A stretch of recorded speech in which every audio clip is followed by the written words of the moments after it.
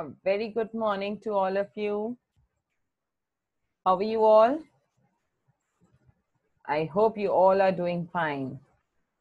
Happy to see you all so good, so happy, so lively and energetic. Keep it up, children. So let's begin our today's session. That's Evolution of Computers, Part 2. Okay, I hope you all are sitting in a comfortable posture. And I must have already kept a pencil and a notebook for noting down the important points. That's great. Once again, I would like to remind everyone, children, please write down your queries and doubts in the chat box. We will discuss the queries and doubts before ending up the session. Thank you so much. So let us begin our today's session.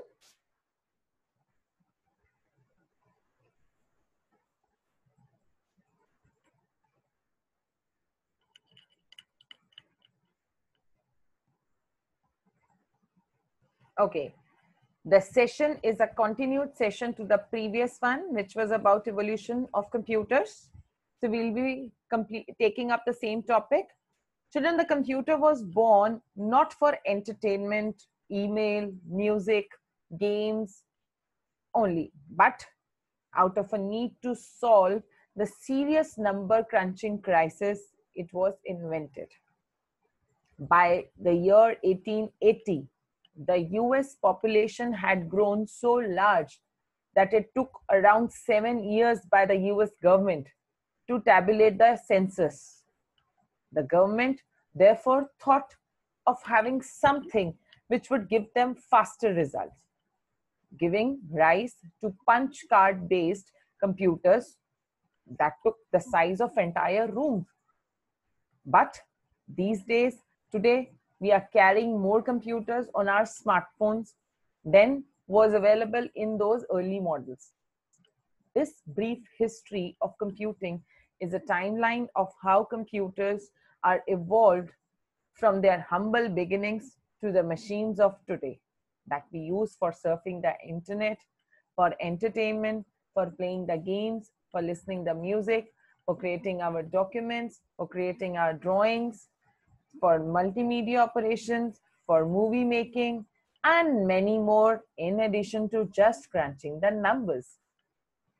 Computers too have proved the capability of solving vast array of problems, from balancing a banking checkbook to even in the form of guiding systems for robots, like walking across a room. So let's continue with our session. On this note, this is a brief recapitulation of the previous session. Charles Babbage is considered as the father of computing. He invented difference engine and analytical engine. ENIAC was the first general purpose electronic digital computer, while UNIVAC 1 was the first computer had the capability to handle both the numeric as well as the textual data. Then the different generations of computers were being formed on the basis of the circuitry involved in the different computers. The first generation computer made use of vacuum tubes inside it, while transistors became the part of second generation of computers. Integrated circuits became the part of third generation of computers, while in fourth generation, microprocessor technology was used. And it is getting used at the present as well. In the fifth generation, which is a present and in the future to come, we are using artificial intelligence as the technology behind it. On this basis, we've got numerous types and varieties of computers. So here is a classification what we learned of different computers on the basis of their size, cost, speed, and storage capacity. The smallest size of computers are microcomputers, also known as personal computers. Then the mini computers, mainframe computers, and supercomputers. So today we are going to have a look how these different kind of computers work. Children, here it is a continuation to the previous session activity which I gave you to prepare a collage of different types of microcomputer. Here I have created one picture of it, so you can either create a same or you can create in another innovative way. First, I have shown the picture of desktop. Then it's a laptop PC, netbook PC, tablet PC. PDA is there. PDA stands for Personal Digital Assistant. Then it's a smartphone. That's a handheld phone, right? Let's move on to the second type of computer. That's mini computer. As we can see on the screen, here we can see there are 5 different computers attached to one CPU. Yes, children, this is the difference between micro and mini computer. Each microcomputer is completely suitable for one individual to work at a time. But mini computer can handle more than one users at same time. How it is? All the different nodes of mini computer are connected with one CPU. See. Here, as you can see, this is the one CPU unit of all these 5 computers. 1, 2, 3, 4, and 5. These 5 computers are being controlled by one system unit. This is one CPU. Because this one CPU is responsible for accepting the instructions from 5 different units, therefore, it has also divided its task into 2 different units. One is responsible for storing of data. 2 is responsible for processing of data, right? So that's how mini computer work. And that's how it gets the capacity to cater multiple users at same time, right? Let's move on to the second type of computer, that is mainframe computer. Children, it's very clear from the picture that mainframe computers are very big in size, which occupies the space of almost an entire room, right? As you can see, here are different units. This is an input-output controller unit, which is only responsible for accepting the instructions and for printing the output and for showing the results. This is the one central processing unit. This central processing unit is responsible for all the processing instructions, processing activities. This is one control unit being handled by this man, and this is another control unit being handled by this user. Control unit is that interface from where user can type in the instructions. Once the user will type in instructions from this node or this node, will go to this input-output controller unit, and then this will go to CPU, who will understand, process the instruction, and then will produce the output. And for producing the output, it needs the data, and after producing the output, it needs the data to be saved also. So therefore, we need a unit which is capable of storing the data. So here are those storing capacity units of mainframe computers, magnetic tape units. And this is the final disk storage area. That means these 2 users are using the mainframe computer, instructions are going to the input-output controller, then CPU is performing the processing part, and then these magnetic tape units are actually storing the data coming and going out of the system. And finally, these magnetic tape units, after the operation is over, saving the data in this disk storage unit. This is how mainframe computers work. Here's another picture of it. You can see these magnetic tapes being used by these 2 users. And here is a picture of the CPU unit as well. This is how mainframe computers work. Now, it is a picture of supercomputer. This supercomputer has 10 million processor working inside it. Yes, children, you heard it right. 10 million processors. In our one computer, the laptop or a personal computer or a desktop computer, there is only one processor. But in the supercomputer, there are around 10 million processors work together. Therefore, it has the highest capacity to store the data, to process the data, to accept the thousands of instructions at the same time from multiple users. Yes, children.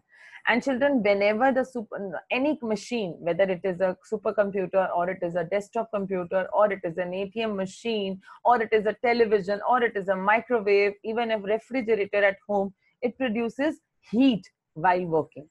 So you must have seen the outlet vents from where the heat produced inside it while operation gets out of it. Similarly, supercomputers has these vents from where that heat will be exhausted outside, right? So that there will be no pressure of heat inside the supercomputer. You must have experienced the same in the ATM counters also, that those ATM counters are so much, if those counters are not ventilated, they are completely cool. There are so many air conditioners fit inside it. That's how. So this is how the supercomputer and the different kinds of computers work. I'm going to show you one video which will make you understand the evolution of computer in a more easier and comfortable way. Let's have a look of it.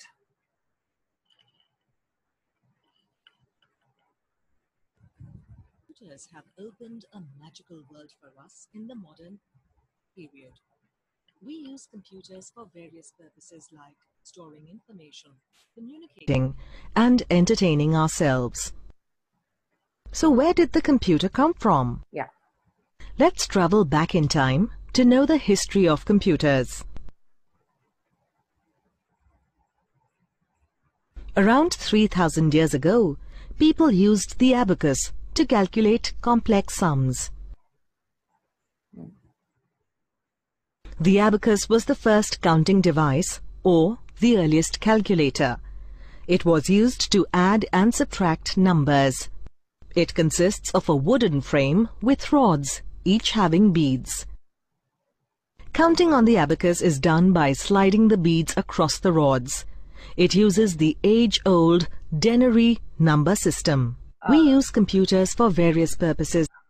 I would like to mention that here the abacus device, what they are showing is different from what I had discussed in my previous session. Yes, children. Actually the calculating device, the calculations started with the use of abacus, but the abacus was also of different shapes and different forms, right? This is the one different shape and form this presentation is talking about, right? Like storing information, communicating, and entertaining ourselves. So where did the computer come from? Let's travel back in time to know the history of computers. 3,000 years ago, people used to calculate complex sums. The abacus was the first counting device, or the earliest calculator. It was used to add and subtract numbers. It consists of a wooden frame with rods, each having beads. Counting on the abacus is done by sliding the beads across the rods. It uses the age-old denary number system.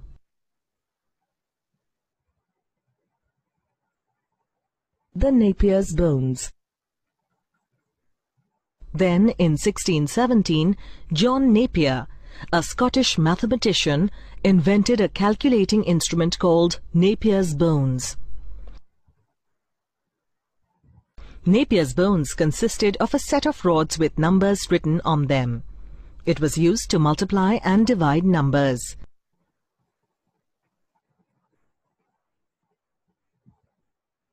The Pascaline.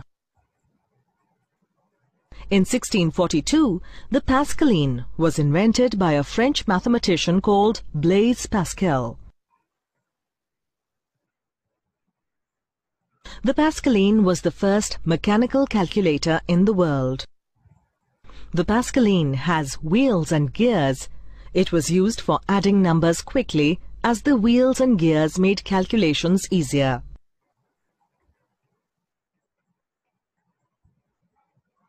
the Leibniz calculator. In 1694, Gottfried Leibniz, a German mathematician, invented the Leibniz calculator. Unlike the previous machines, the Leibniz calculator could add and subtract numbers as well as multiply and divide using wheels. The Leibniz calculator was considered to be a breakthrough in advanced calculation. The punched card. In 1801, punched cards were first used by Joseph Jacquard, a French merchant in the weaving business, to control a weaving loom. A punched card is a strip of card with holes punched into it. The tabulating machine. In 1890, Herman Hollerith, an American statistician, invented a machine called the tabulating machine. Hollerith used punched cards to provide instructions to the tabulating machine and to store data. This method introduced the concept of storage devices, which led to the evolution of modern computers. Yes. The analytical engine. In 1834, Charles Babbage, a British mathematician, designed the analytical engine and the difference engine. Charles Babbage is known as the father of the modern digital computer. The analytical engine could be programmed by giving instructions to it.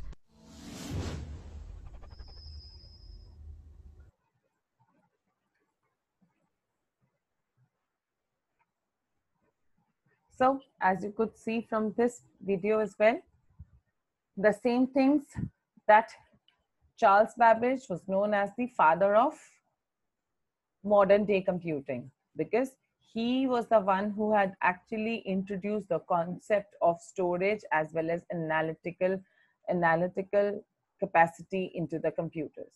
So now let's have a quick look on the important facts. Summit is the fastest supercomputer as of now in the world, right? Andre Trong Thai, who's a French engineer, is known as the father of personal computer. Children, remember, Charles Babbage is known as the father of computing, while Andre is known as the father of personal computer because he was the one who had actually invented the concept of circuits called microprocessor in the year 1973. Using these microprocessors only, the first microcomputer was invented by the name called Altair 8800. Yes, Altair 8800 was the first successful microcomputer having the micro-based technology circuitry behind it, and it was microprocessor. Then moved on inventing something new which could be easily handled, which could be portable. So then the first laptop was invented by the company named Epson in the year 1981. And children, the weight of that first laptop was around 24.5 pounds. Yes, it's 24.5. You can see in this picture above, I have just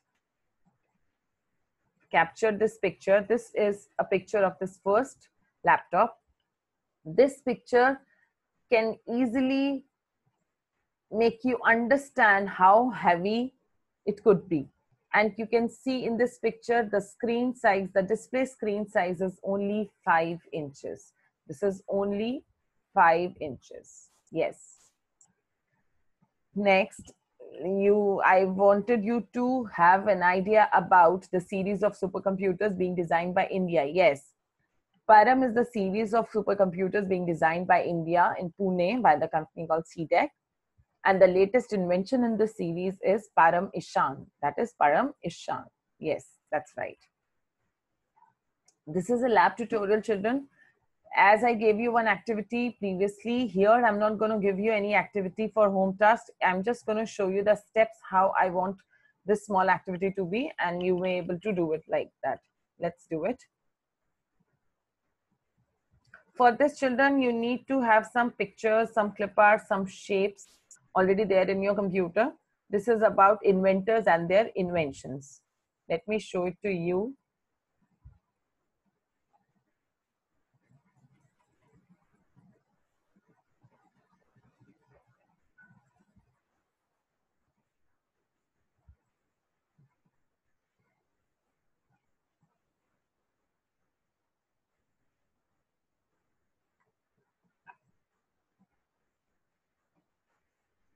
for this activity, I have already downloaded few images related to this activity on my computer. Same you can also perform while practicing in case you feel like.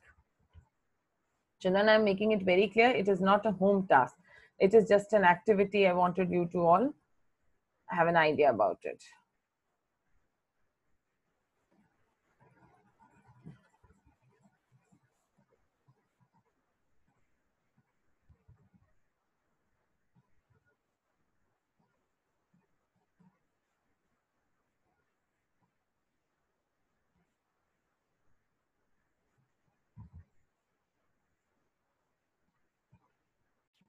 You have to first insert a rectangle.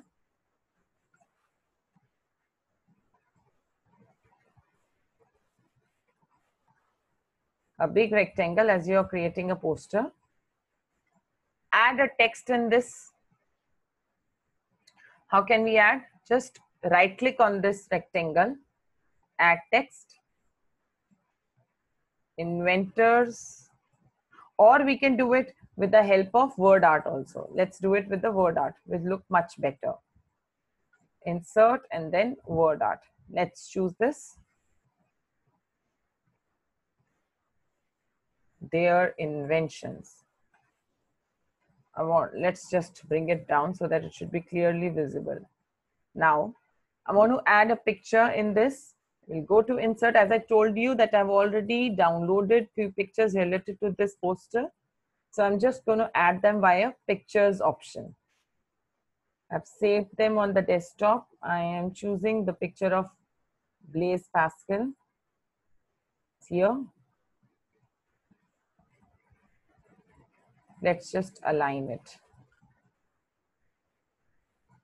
I've done this using alignment tools also. And now I want one more picture of this device also invented by Blaise Pascal. That was Pascaline. It's here. It's here, right? And let's just mark the year of invention as well to make it more clear and more knowledgeable. Year of invention. I want to change the background color, so I'm choosing this white background. Let's just mark the year. It is 1642. So this is how, children, you're supposed to prepare this. It's a small lab tutorial. So same you can do on by having more pictures. Children, in most of new versions of Microsoft Office, we cannot find many of the clip arts. So as we are working from our home, so from there we can easily download the required pictures and save it in our computers, and then we can use those pictures for this activity, right? So let's resume to the session.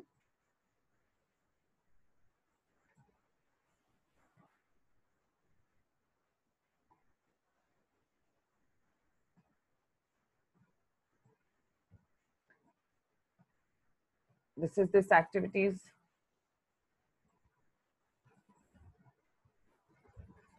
Okay, I can see. Add a rectangle and fill the color in it by selecting the gradient option. Choose a desired word art style and insert the text as inventors and their invention. That's what we did.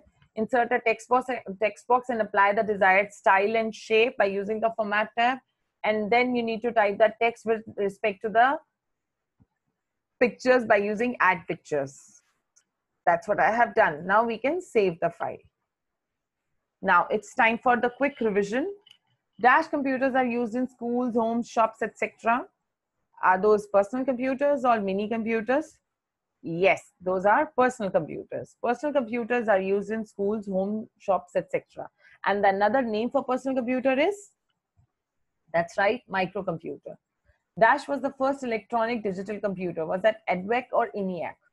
ENIAC was the first electronic digital computer. So the EDVEC was the first computer which was being invented by John Macaulay. But yes, it wasn't so successful. That's why, following the same footsteps, the same programming style, another computer was launched by name ENIAC.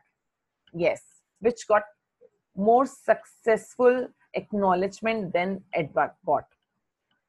Third is Boolean logic was invented by the scientist George Boole or Hermann Hollerith. It was George Boole. Dash is the world's fastest supercomputer. Summit is the fastest computer, while Pascaline is the invention is one of the most important invention being done by Blaise Pascal. Tablet computers are type of personal computers. Sixth is dash circuitry is used inside the fifth generation of computers. Is it microprocessor or artificial intelligence? Yes, it is artificial intelligence. Point seventh is Lady Augusta Lovelace is known as the father of computing. No, she was known as the first programmer. She was the one who actually started the programming using the binary code language being invented, which was invented by George Boole. Blaise Pascal invented the first computer. Yes, true. Blaise Pascal was the one who was behind the first calculating device named as Pascaline. So this is also false. Here, children, this is for you to enhance your knowledge. Children, please listen it very carefully. There is nothing in this that you need to note down. You need to write it down somewhere. It is only for your understanding, for your awareness, for the enhancement of your knowledge related to artificial intelligence and related to computer history. You're supposed to visit these links, right?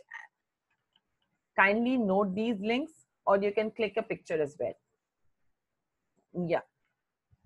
The first link is talking about computer history, while the second link will help you to gain more understanding about artificial intelligence, which is there in the fifth generation of computer. Yes. This is a small request to your parents for that kindly drop in their valuable feedbacks and suggestion to the school authorities on the email ID manavds@yahoo.co.in. Thank you so much. I hope you had learned something from this session and you had enjoyed the session. Thank you so much. Have a great day.